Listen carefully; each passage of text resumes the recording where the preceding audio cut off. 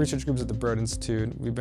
I've been running the research group for about 2 years, and at the Broad we're developing new technologies, primarily using ATAC-Seq to study gene regulation within single cells.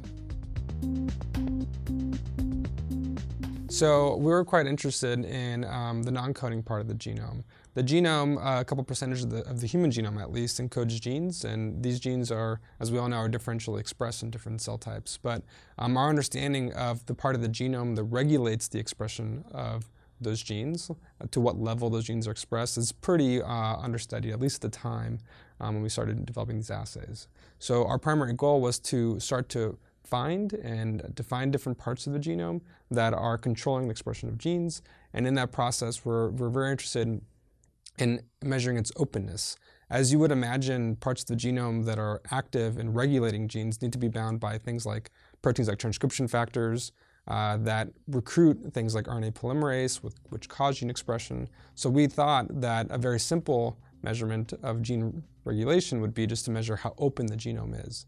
So what ATAC-Seq uniquely does is it's a direct measure of how open a piece of DNA is, and we think of that openness as a proxy of how easily a transcription factor can bind those parts of the genome.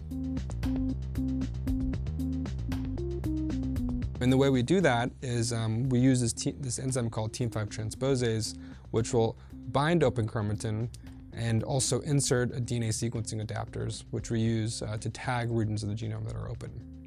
After that, we remove the proteins from the sample, we PCR amplify, and we create a DNA sequencing library that we can then put on a Illumina sequencer. After doing that, we get back sequencing data, which is in the format of a FASTQ, so reads, and then we do a secondary analysis which defines cells to create a matrix of cells by peaks where the values represents how open that region of the genome was per cell. And after that, my lab has developed this computational tool called ChromeVar, which we use to cluster the cell types, but we're still developing computational tools to do different things with the data once we get it. I think the community is still taking up this assay and really exploring that exact question. For the most part, I think researchers are choosing between different technologies, but usually defaulting to ATAC-Seq as the first or possibly even the next experiment to do after something like RNA-seq. And the reason for that is because unlike traditional chromatin measurements where you need millions of cells to start to measure the chromatin dynamics, you can do this in individual cells or even tens of thousands of cells. So that really opens up a huge field of applications, usually around looking at rare cell types within the human body, cell types that you could not extract in the millions, right?